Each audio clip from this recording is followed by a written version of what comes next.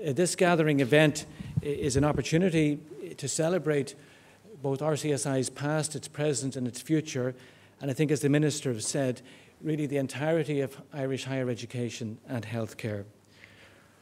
For me and my colleagues, it's an opportunity to look back at the aspirations and ambitions of our founders and to see what lessons we can learn from our history, our over 200-year history. How does an organisation go from little more than a vision with absolutely no money to an international health sciences institution with over 20,000 alumni from 70 countries, with universities, colleges and training establishments in 5 different time zones. In the RCSI Dublin campus alone, we have 956 full-time staff, nearly 5,000 postgraduate and undergraduate students. We've increased our international students' numbers by 9% in the last 2 years alone. But if we go back, for most of the 18th century, surgeons belonged to the Guild of Surgeons and Barbers, established in 1446 by Henry VI, and it was an uncomfortable alliance, to say the least. Special interest there. Despite many attempts by the surgeons to change training, introduce professionalism, they were always outvoted by the barbers who outnumbered them. Furthermore, surgery was not seen as a fit discipline for the university medical schools. The first person with credit for documenting the need for a College of Surgeons goes to Sylvester O'Halloran. And I think his own story says a lot about the aspirations and the background of our founders. Born in Limerick and Caherdavin, as a Catholic, he was not permitted to enter the university in Dublin. However ambitious, he completed his surgical training in Leiden, London and France, and was greatly influenced by the establishment of the Academy of Surgery in Paris. And I think it's frankly ironic. In this year of the gathering, which celebrates the achievements of the Irish diaspora, many of whom are here, your commitment and contribution to both Ireland and your host countries, that the founder of the Academy of Surgery in Paris was Georges Maréchal, surgeon to the King of France, son of Jean Maréchal, known in Ireland as John Marshall, one of the wild geese who fled the country, perhaps the earliest example. The college and surgeons campaigned for a charter. This was eventually granted in 1784 against considerable opposition. At the start, professors gave their lectures in their own homes. They campaigned for a premises, and I think it resonates with the present, the comment and the reply they got from the Irish Parliament in 1789 in response to an appeal for funding. Despite that, and with an income of £68, 8 shillings and 1.5 pence, they managed to spend £600 leasing a building on Mercer Street, and in fact buying the building across the alleyway, because in the era of grave robbers, it was extremely important to have no neighbours overlooking you. But based on the need for military and naval surgeons in the Napoleonic Wars, they eventually achieved a £6,000 grant from the government, which allowed them build the first college seen here on St. Stephen's Green on the site of an old Quaker cemetery. And we today remain committed to St. Stephen's Green and the city centre, in part because we represent national bodies in surgery, radiology, dentistry, emergency medicine, sports and exercise medicine, and nursing. This is the front of the college at York Street that we know so well. We are here in the 1970s building in this lecture hall. Here is what used to be the surface car park in your time, now the multi-storey car park and a hotel leased to Travelodge. Across the road is the Bow Lane building, which houses part of our Population Health Sciences department, but also is commercially leased to support the college. Here is the old Mercer's Hospital, which houses our Department of General Practice, looking after our students and the inner city population, and the rest of it is a medical library. Around here is Millen House, student accommodation. On the other side of York Street to the front is 121. In many of our days, it was the Danish Embassy. It hosts our postgraduate surgical training department, administrative departments. Behind it, York House, our proteomics lab and School of Pharmacy. Behind that, the site fondly known in RCSI as the Hole in the Ground. More about and on. And here is Ardlawn Centre, which again is a commercial property, about 11,000 square metres, which is designed as an endowment for the college and room for future expansion. We remain committed to expansion on the Green, and this summer lodged planning permission for our new education and academic building, which would be 8-storey building, 11,000 square metres, totally devoted to education and training, high-tech simulation labs, group study areas, gymnasium. This college, from the very beginning, as the President said, was aimed to establish a liberal and extensive system of education, to proceed on non-sectarian lines for the public good and the advancement of the profession. This college, mainly because its founders were discriminated against themselves, has always been non-sectarian and tolerated all political views. Early examples: our first professor of surgery, William.This, and future president of the college, was a United Irishman who committed suicide after the failure of the 1798 rebellion by cutting his own femoral artery. Historically interesting that it's marked on his statue at the front of the college by a crack on the exact place. Another president who kind of epitomizes the challenge for being a professional around the swirling currents of history is Sir Thomas Miles. I suspect the only president of the college to be mourned on the front page of An Toglach. Sir Thomas Miles was knighted for his efforts for the empire during the Boer War. At the start of the First World War, was made a lieutenant colonel in the British Army. And while all of us have heard about Erskine Childers running guns into Howth on the Asgard, what very few people know is 1 week later, Sir Thomas Miles ran guns into Kilcool in Wicklow, helped by the McLaughlin brothers on the trawler Nugget from Howth. In 1916, he found himself in the Richmond Hospital, treating with equanimity innocent bystanders and adversaries from both sides. I think he epitomizes the challenges for professionals in adversity. It used to be said that in Dublin consultants could be distinguished between those who went for tea in the drawing rooms of the Mansion House versus those who went for tea in Dublin Castle. Yet despite being deeply politically divided, they worked together in harmony in their hospitals and in their colleges.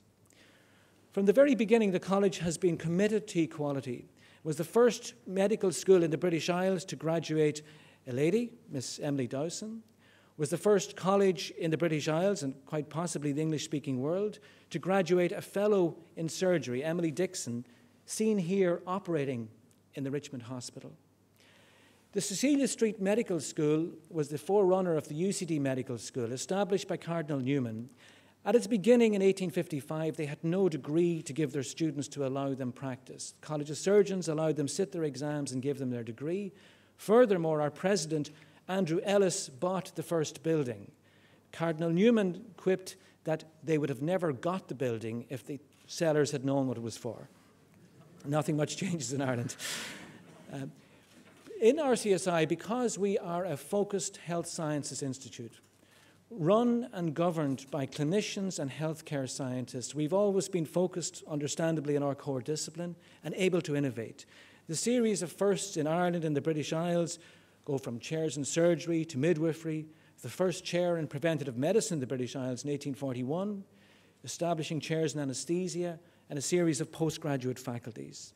This has continued to the present day with an interest in tropical health, the first department of family medicine in the country, the first clinical research centre built on a public hospital site in Beaumont in 2000, first online surgical education programme partnered with Harvard, the start of the graduate entry medicine, nurse prescribing programme to allow nurses prescribe medicines under controlled circumstances. And then delighted to work with our colleagues in the PSI to establish an intern master's programme for all pharmacy graduates in the country.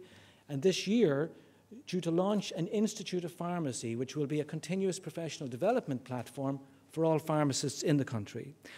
And it continues. When you look back and wonder, where does this interest in international education at RCSI stem from? In my view, it stems from our founders, all of whom were trained internationally. It's deeply embedded in medical culture.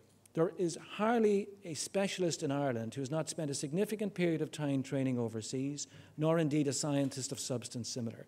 So it's in our culture.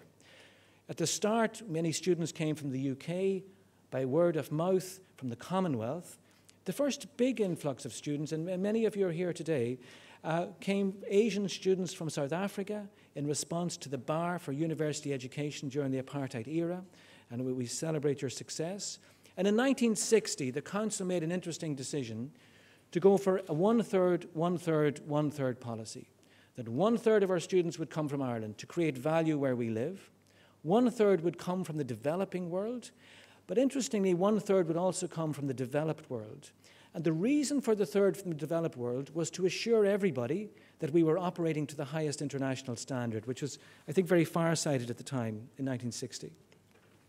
We are, and very much see ourselves, as an international health sciences institute headquartered in Dublin. In our academic calendar, we take full cognizance of Easter, Ramadan, Diwali, and a whole series of national days. When an RCSI student in Dublin turns over their paper or opens their online assessment at 8 a.m. in Dublin, an RCSI student opens the same paper at 10 a.m. in Manama and at 3 p.m. in Kuala Lumpur. Every single one of our postgraduate committees and working groups have colleagues from overseas beaming in by VC. I think we don't actually have an international office because international activity is core to everybody here, from IT to HR to estates to all our academic departments. I think if you are serious about international activity, it has to be core and central to your everyday work. It can't be some peripheral office that gets intermittent attention. It has to be central to what we do. The models of international education in Ireland that we use are either full programs in Ireland where students come to Ireland, twinning models where students spend their clinical years at home, which has much to be attractive about it because they learn in the clinical environment where they'll practice, full service models overseas, and then programs to support the developing world. But I think the Minister is so right in what he says, both in the business world, and I also suspect in academia, we need to wonder what the customer wants. It is too tempting to give them what we think they want and think they need, but actually it's what they want that matters for long-term sustainability. There are many challenges in international education, many challenges. I don't think cultural sensitivity should be underestimated. Staff need specific training. The organisation needs to remain ever vigilant, student feedback and other manners, because it can manifest itself in very subtle ways that we are rather blind to. As the Minister said, and I think he is so right, to morally operate overseas, we need to be adding value locally to where we are, helping to build capacity. Quality is critical, as the University of Wales found out. If we are not offering a high-quality, experienced product, call it what you will, we have no business dealing with international students. Political stability is a challenge, and long-term institutional commitment is critical. When you make a decision to go overseas or engage with international students, you're not only taking your reputation, you're taking the national reputation with you. It never works out. It's never as easy as you thought it would be. Your local partners let you down, the environment changes. But once you make that step and that commitment, you have to see yourself as being there for the long term, irrespective of what happens.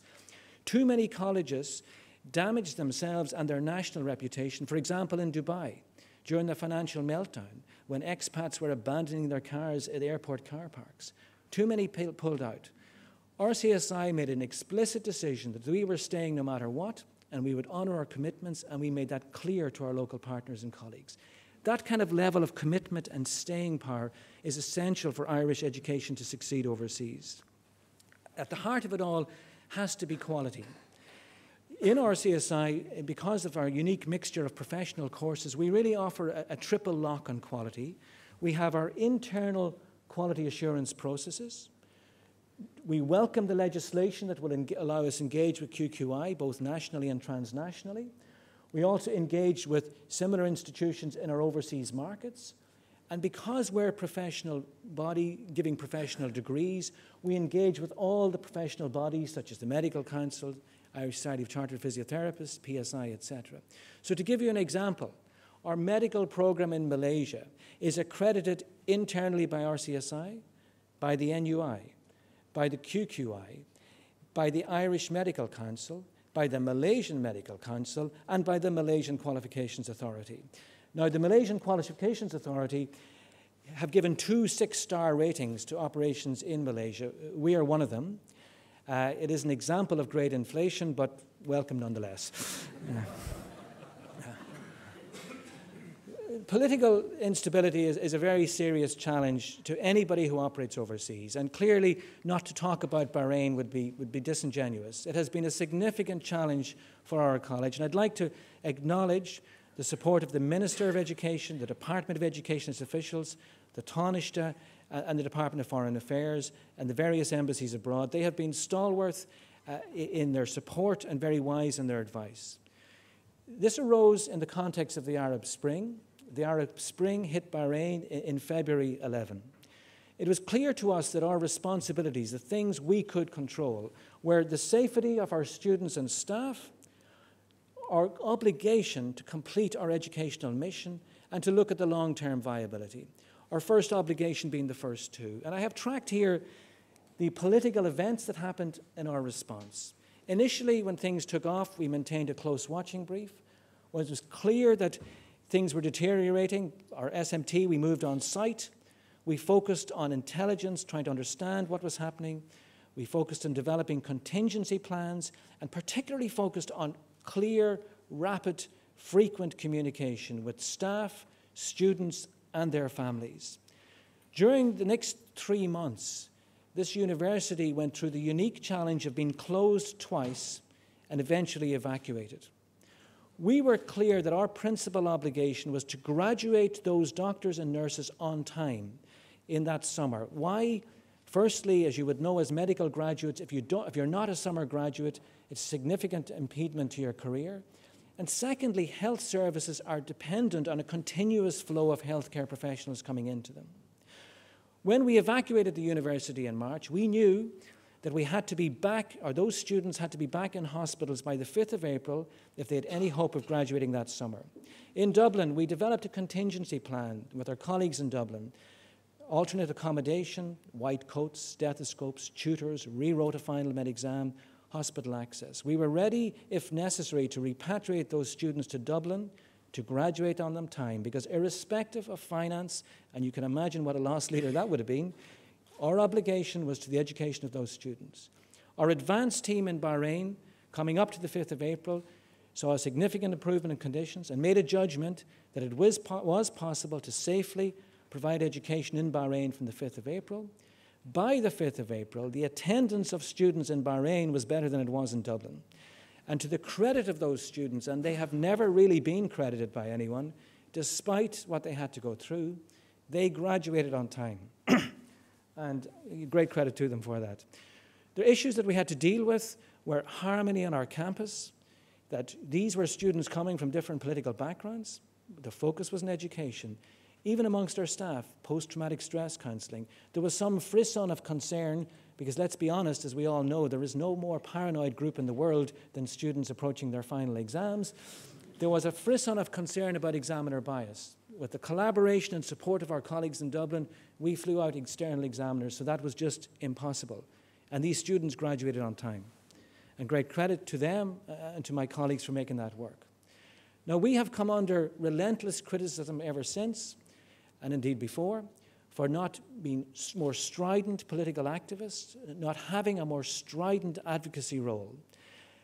And you can argue the merits of that, and as I have the stage, it would be wrong to protest too much. But a question we keep asking ourselves, and will continue to ask ourselves, and indeed the context can change, as an institution, can we contribute positively in this state, or does our presence in some way sustain the state or amount to complicity? And if we withdraw, will this benefit the human rights or the conditions of the people we're trying to help? And in truth and in conscience, my own view is as long as we are graduating doctors and nurses to a high quality, in a non-sectarian manner, we are adding value and we should stay. But not all would agree. In terms of student-specific issues, I think it's critically important to treat our students with respect. And remember, from the very first point of contact, the admissions process is their first experience. Just as we judge a country by its airport, our students are judging us from their point of contact with their website and thereafter. And remember, 90% of the high-quality applicants to RCSI never make it through our door. But they all who have contact with us should leave with a high regard for Ireland and Irish higher education. We need to look at the admissions process. Safety is an issue, and we've developed with colleagues from the Institute of Technology in Tralee, and I'm delighted to welcome some of them here today, a medical commencement programme to better serve and prepare these students for success who have challenges with basic science or English as applied to science. But safety, and the Minister alluded to this, is a significant issue. And you'd be aware of how it went viral, the allegations of Indian students being targeted in Australia. And in 1 year, the applications for student visas to Australia went down by 49%. This is a real issue that needs to be managed carefully. In our view, the way to deal with this is integrate our students into the society in which they're studying, so they understand the people they serve, and also the people they serve understand them. We have an extensive REACH operation, which is recreation, education, and community health, focusing on health in the community, particularly men's health, and focusing on the local inner-city youth, homework clubs, explaining science, engaging them, exciting them in science, our ultimate target being to hold these kids in education, to push them towards third-level education. And I think, as one of our own students said, every time when you're involved in any form of giving, you really get back so much more. And I think our students appreciate and understand that, and I think, too, so does the local community. I don't think we can underestimate the challenge for students to come from relatively sheltered backgrounds and to do a professional course in a different language. None of us have ever been asked to do that. And it's critically important that we provide adequate language supports to set these students up for success. Many students come from sheltered backgrounds where there's a preference for rote learning, where there oftentimes is a cultural reluctance to defend your position, to engage in class, and perhaps a lack of critical thinking skills. To set these students up for success, we need to diagnose that early, intervene early, and support them. It is just not fair to not acknowledge this and support this. And many of our international students go on to great success. Who would have thought that Ara Darzi, who came here in 1978 from Baghdad High School as an Iraqi of Armenian origin, would today be Lord Ara Darzi, former Minister for Health in the UK, Chairman of Surgery at Imperial College. This is Zaid, a current student from Kuwait, in his report this year from the Mayo Clinic on his elective. This is Daniel Joyce, a graduate from Ireland, because, as the Minister said, the international experience in RCSI also broadens the horizons of our Irish graduates. Daniel graduated from here, is a resident in Cleveland Clinic, and was voted by his peers out of 250 residents as Resident of the Year, which I think is a great credit to him. In the developing world, it poses particular challenges. When we think of the developing world, we tend to think of public health, infectious disease. But surgical disease is a significant burden in the developing world, and there is a significant under-provision of surgical care there. As you can see, all countries, I'm afraid, including our own, take talented, trained healthcare professionals, doctors and nurses, out of the developing world to serve our own needs. And we need to address this in a different and innovative manner. My colleague Rory Brew and his colleagues in the Population Health Sciences Division have been studying this for some time, nurse migration, doctor migration. They've established unique programs, some with European framework grants, ZEST, which looks at providing surgical training to medical officers in Zimbabwe to improve surgical provision, and perhaps more controversially, COST, which looks at providing some basic surgical training to non-medics to improve surgical provision in that country. We've established a collaboration with COSEXA, the College of Surgeons of Southern Eastern Africa, and since then have set up about 25 IT labs, developed a unique African-centric e-platform, my colleague Professor Sean Tierney and others, and trained over 211 trainers in that country, training the trainers. And we're very pleased and delighted to expand that collaboration. I think, to pull it together, what are the lessons from our history? And Jim Collins, the American academic, talks a lot about sustainable organizations.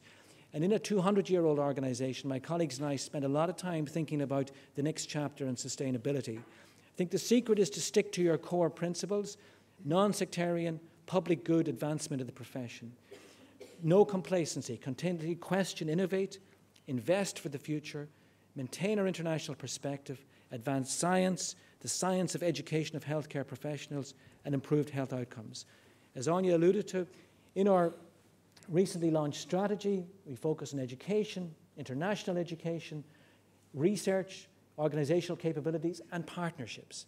The partnership we value, or ships that we value, are with you, our alumni, you, our clinical colleagues, and the hospital network and healthcare markers, and also the university sector.